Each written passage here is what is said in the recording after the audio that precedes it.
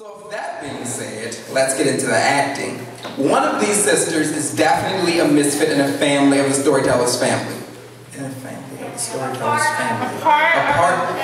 Get it, everyone. That's what I'm saying. Help a brother out. Indeed. Indeed. A part of the Storytellers family. That's what we do here. Family, see? And the other sister who's getting up here with her, I hope also becomes a regular face to Storytellers as well. Everyone, please give it up for HanaLyn and Chris, y'all. Give it up!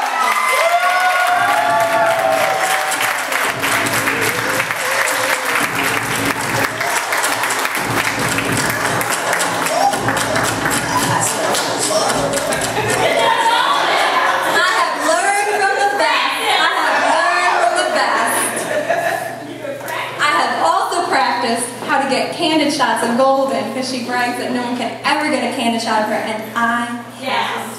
And then she deletes them from my camera. Yes, yes she does. So, last month when I was here, I said that what I was reading was Steel Magnolias, because I'm playing Shelby in the production that the Woodbrook Players are putting on in Towson.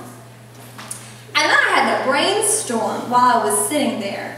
And I got so excited I couldn't wait to see Raven afterwards. I thought, what a great idea it would be if Chris and I came and gave you guys a sneak preview. Woo! I have cards for everybody. Well, I don't know for everybody. Whoever can. But I have some. There are cards, a pile of cards and flyers also on the front table, but it's May 7th and 8th and May 14th and 15th.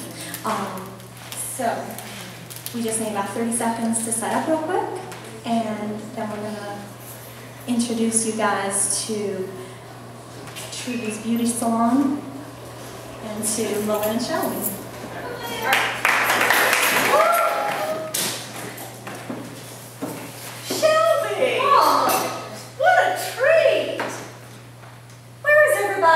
When Nell and Trudy are out back putting pennies in the fuse box, they decorated that little Christmas tree, and when I plugged it in, the lights blew. Well, are the boys home yet?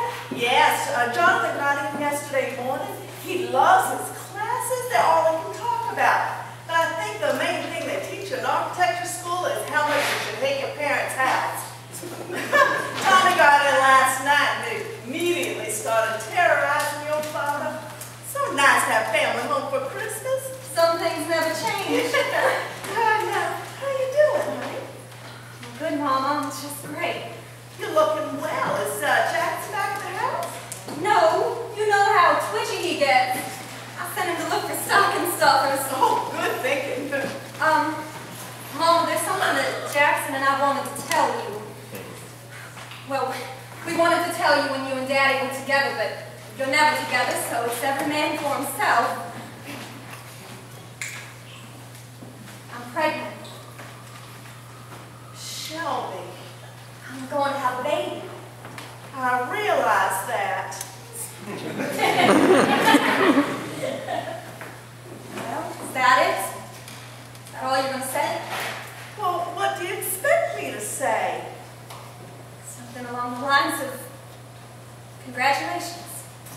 Congratulations. Well, would it be too much to ask for a little bit of excitement? Not too much. I wouldn't want you to break a sweat or anything. I'm in a state of shock. I didn't think. In June. Oh, Mama, you have to help us plan. We're going to buy a bigger house. Jackson and I are going to house hunt next week. You know, Jackson loves to hunt for anything. Well, what does Jackson say about this? He's very excited. He says he doesn't care whether it's a boy or a girl, but I can tell he wants a son so bad he can taste it. And he's so cute about the whole thing. It's all he can talk about. Jackson Latchford Jr. But does he listen? I mean, I know when doctors and specialists talk to you, you never pay any attention. But does he? I guess since he doesn't have to carry the baby, it doesn't really concern him. Oh, don't be mad. I couldn't bear it if you were. It's Christmas. I'm not mad, Shelby. This is just hard. I thought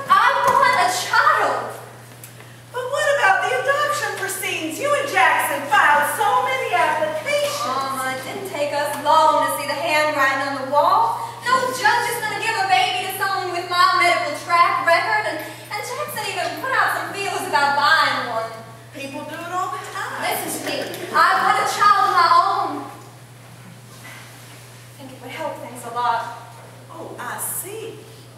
Mama, I know. I think I haven't thought this through. But you can't live a life and worry all the time, and you worry too much. Well, in some ways, it's a comfort to me. I never worry because you worry enough for the both of us. Jackson and I have given us a lot of thought. Has he?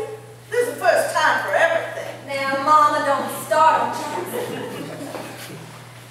Shelby, your poor body has been through so much. Why would you deliberately? Diabetics have healthy babies all the time. You are special. There are limits to what you can do.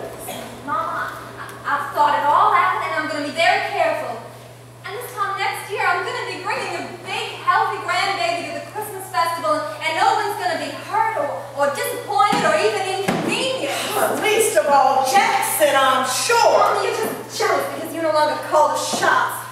And that drives you up a wall. You're so mad you could spit nails because you no longer have any say-so in what I do.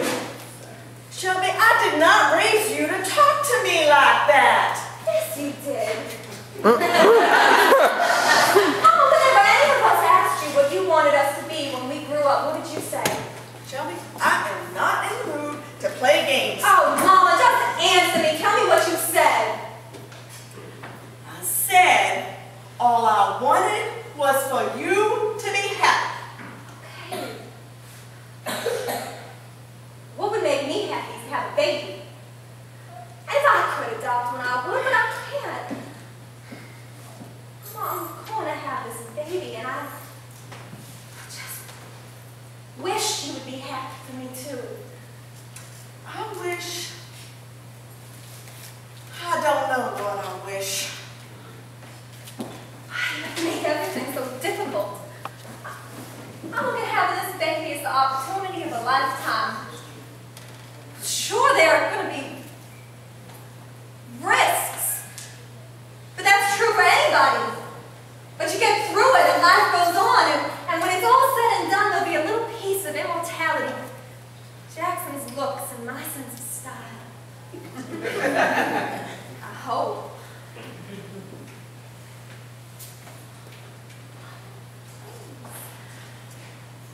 I need your support. I would rather have 30 minutes of wonderful than a lifetime of nothing special. Trudy, the lights are on. Oh, Mama, please don't see anything. I want to tell Daddy first. I never say anything to anyone.